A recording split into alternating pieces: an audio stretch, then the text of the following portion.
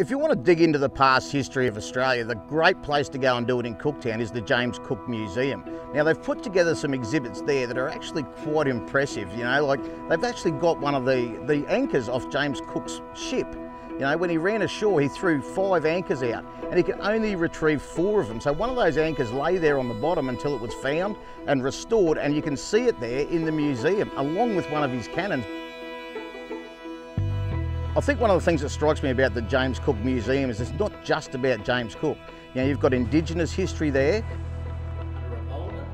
Also, it's actually housed in a convent, so it sort of shows when religion came up here to the far north of Queensland and changed people's lives, so to speak. So you're actually walking through an old convent that was the local school and all those things. So the earliest parts of European history in Australia, and you can stand there in Cooktown and check them out.